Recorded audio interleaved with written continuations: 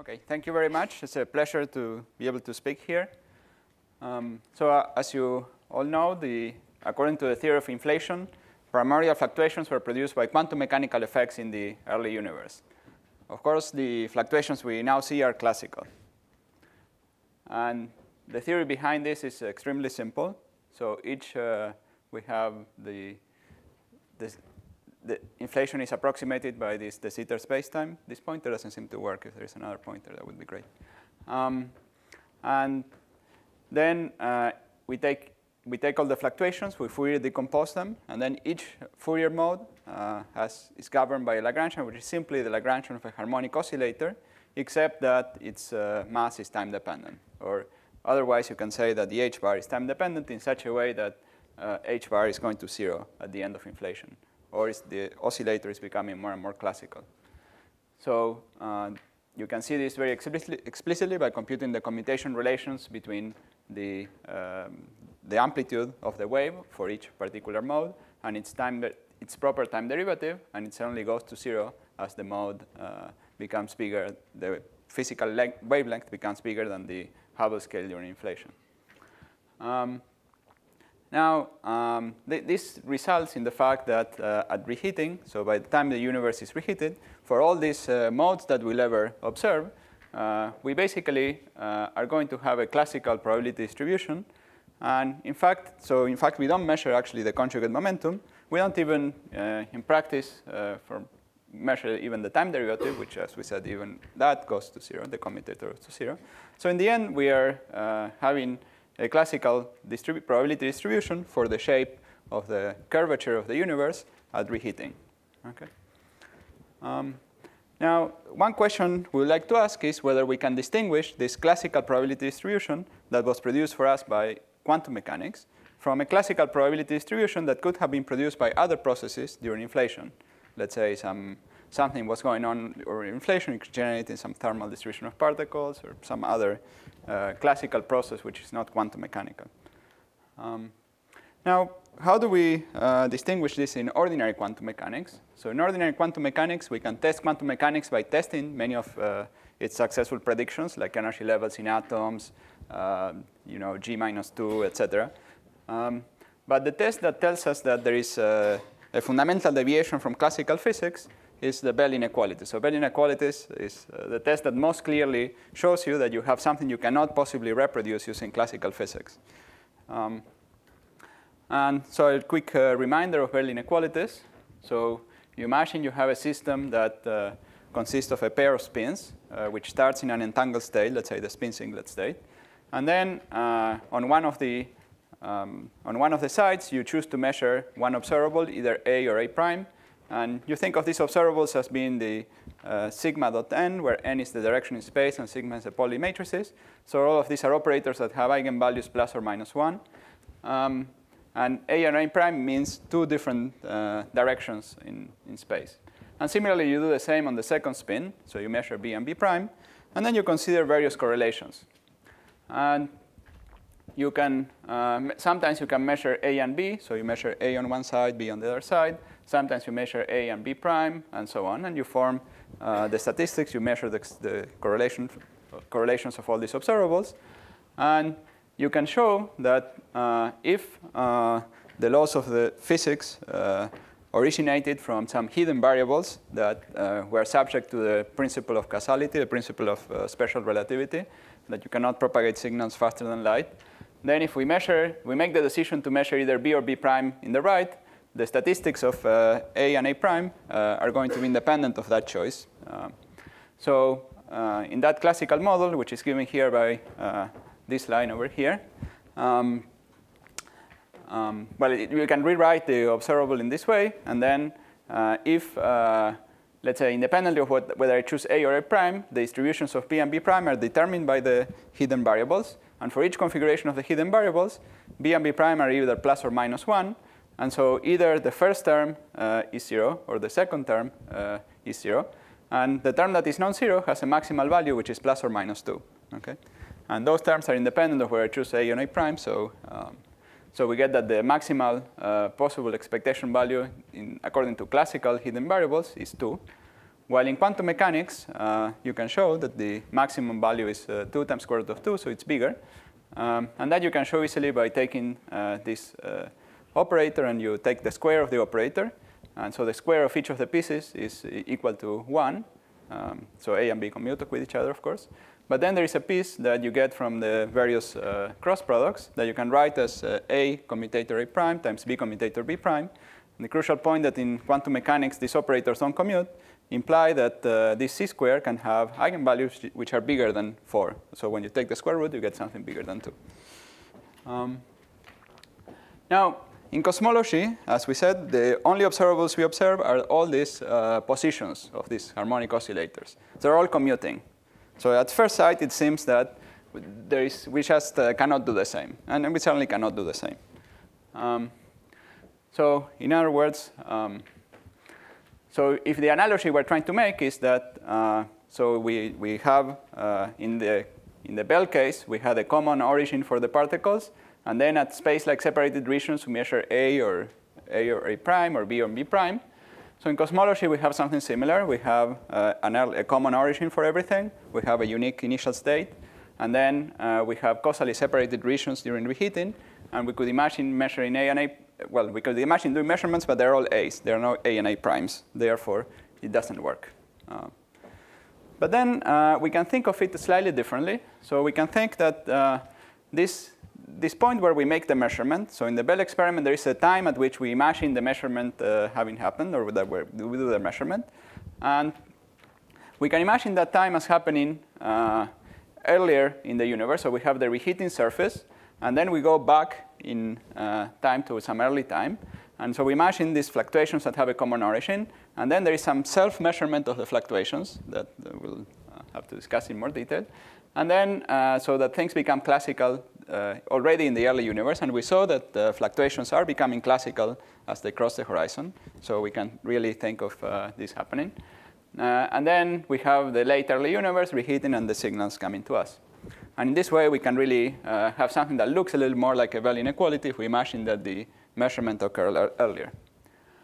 Of course, if we put this boundary between quantum to classical at very late times, for example, even in the Bell case, if we put that boundary very close to where the observer sits, where the signals are getting from these two experiments that measure the spins, then we also don't have any Bell inequality. So everything that this guy measures is purely classical and commuting. OK, so just to convince you that there could be such a measurement, we'll just choose a universe that will make it easy. So this will not, so we are not claiming that this is the model for the early universe. So it's not, we're not going to claim that this. We are just simply going to choose a model for the early universe where Bell inequalities can be tested with primordial fluctuations. And so we'll just design a universe that makes it easy. We basically will build all the features of the Bell experiment in this universe. So the idea is imagine a universe where besides having the inflaton, we have 3 other massless fields. We form an isospin triplet. The isospin is just internal SO3 symmetry during inflation. And in such a way that this field exists during the early universe and survives till today. So it has some imprint, leaves some imprint in the distribution of galaxies, whatever, that we could measure in principle today. So we imagine this, of course. So if we looked at the universe in the skies, besides the usual picture we saw at the beginning, we would also have, at each region in the sky, we'll assign an arrow, a direction, that is the direction in which this isospin triplet field points. Then, in addition, we'll assume that there are massive particles that are isospin doublets that get created during inflation. And they get created at some particular time during inflation because perhaps they were very massive, they became light, and then they become massive again. And then these particles get created and they decay. And when they decay in a way that depends on the relative spin projection of the isospin doublet and the triplet background fields. And they decay into ordinary curvature fluctuations. And they decay in a way that they create a disturbance which has local high signal-to-noise ratio, so that you can get a new pattern of non-Gaussianities, which is visible event by event. So this is what we assume. And if we make all these assumptions, this is the picture of roughly what we would see in the sky. So we see some effect of the isospin triplet that we see today. And then in the pattern of primordial fluctuations, we would see regions that deviate from Gaussianity. And there are regions which deviate from Gaussianity in one way, so let's say the red dots, and regions that deviate from Gaussianity in some other ways. So one could give rise to a large, let's say, 4-point function, and the other one could give rise to a large 5-point function, for example. Those are the regions. And then the idea is that we interpret this as a measurement that occurred in the early universe. So for example, here, well, unfortunately, this pointer doesn't work. But let's say we take a pair, this pair. It doesn't matter without pointer. So we take this pair. This is a pair of particles that was produced during the beginning of inflation that then decay. Thank you. I have the quality of not being able to work point. Anyway, oh, the first one. OK, very good. So the idea is that here, so the arrow here is analogous to the n, right? The direction along which the measurement apparatus is pointing. And so this is measuring the spin of this particle along this direction. And the result is, let's say, -1. That's what green is. And here, we are pointing along, let's say, the same direction. In this case, the arrow points along the same direction. And the result is also happens to be -1. So and in some other case, we also measured along various directions. And the result in this case was +1. In this case was -1. And in this case, you can then, out of all this data, you can select the configuration of arrows which were like A and A prime. That would be a subset of all this data. And then form the correlations in the Bell inequality and get confirmation that this could not have been produced using classical physics. If you make the assumption that by the time this gas decayed, these two were causally disconnected. So you have to make this extra assumption that we'll always have to do when we do the Bell experiment.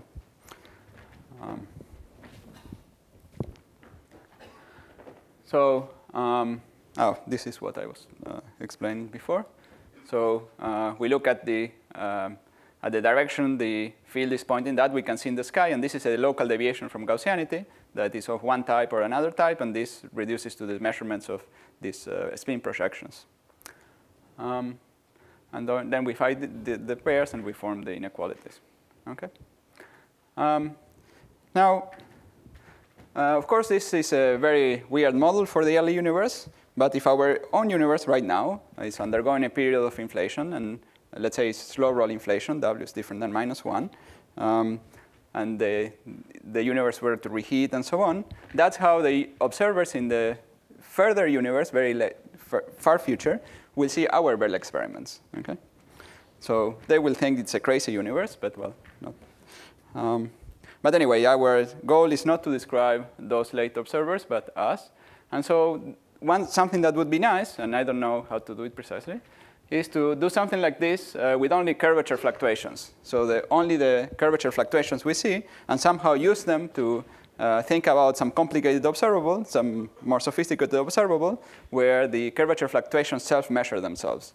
And in this way, find something of that kind.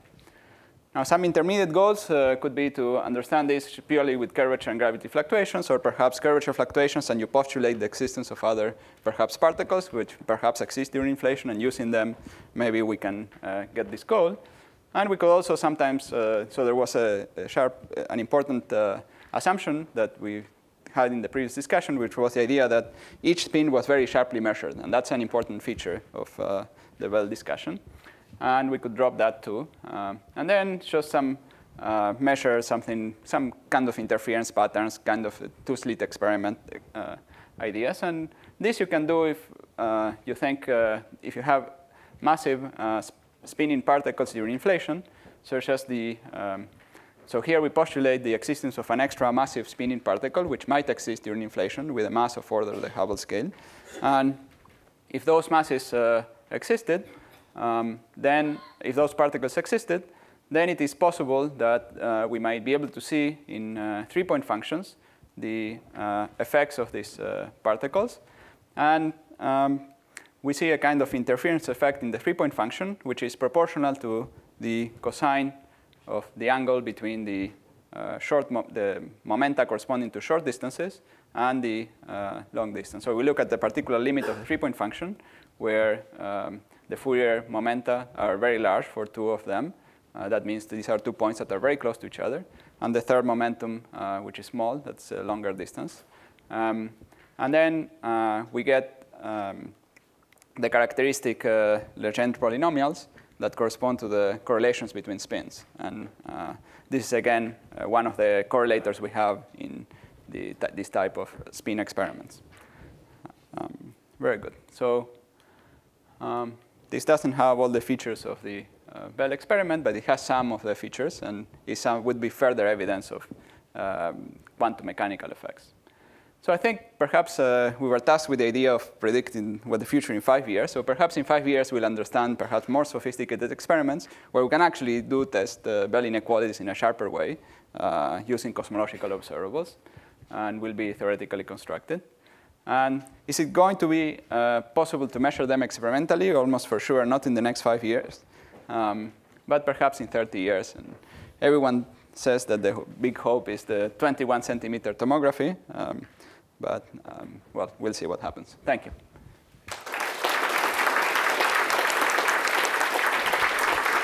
Thank you, Juan. It's a great talk. Questions? Comments? Yeah, Eva. Oops, excuse me. So it is a logical possibility that the proximate cause of the perturbations is classical radiation emanating from sources that are produced quantum mechanically. Yeah. And I'm being slow. Does your diagnostic test that as opposed to the standard vacuum fluctuations? The diagnostic, this Bell story? Yeah. Yeah, it does. It does. It would test the difference. Yeah, it would be impossible to get these correlations. So if in this toy universe, so this was true in the toy universe, right? This is a question about the toy universe where we really had the sharp. So in this toy universe, you could not produce the patterns with the correct statistics. If you assume that you have to make one assumption, which is that when these particles decay, they were out of causal contact, which you can somehow. This is the underlying assumption that distance scales correspond to time. So if you make this assumption that distance scales correspond to time, then you conclude that these two particles, due to their distance, were causally separated when those fluctuations were produced. Then you conclude it's definitely not classical at the time. So. Oh, is that testing quantum nature of the spin triplet? Suddenly for doublet. But what? This is spin triplet fluctuation. Well, this is testing the quantum nature of the spins of these extra massive particles that we postulated. Yes. Yeah. That's right. Yeah. Right. Yeah, Andre. Oh, sorry. So is there any relation whatsoever between what you are doing and what people were discussing many years ago? At some stage, Neil Turk suggested an idea that you can redistribute some very specific, defects on the sky. I'm not talking about textures, but something else on the sky, so that it would mimic all of these peaks in CMB observations and everything. And then after WMAP have found an anti-correlation between normal adiabatic perturbations and polarization, this mechanism, when you specifically adjust stuff in the beginning, this was ruled out.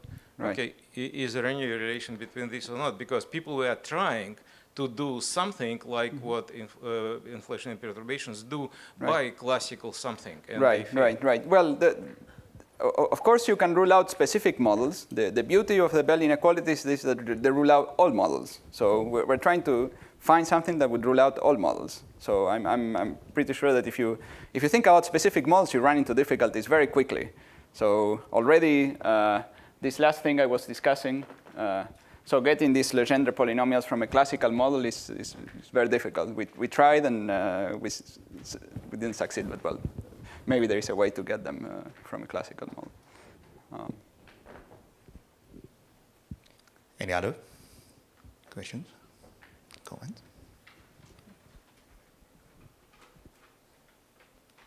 Do you still see this has, even if it's a slow roll or a Gaussian regime, can you imagine something like this can be done in that? Non-Gaussianity would be probably. Well, I think again, so in the far future, so it all depends on what our experimental colleagues can do. So maybe in 30 years, we have these huge precise maps of 21 centimeter tomography. For some reason, we're extremely lucky, and we can see a huge number of modes, and then many of these things will be possible. But theoretically, it's easy to consider these things, and it's fun, and I think it might. It's interesting to understand even conceptually how you would do this. Okay. Great, thank you. And let's thank all the speakers in the session.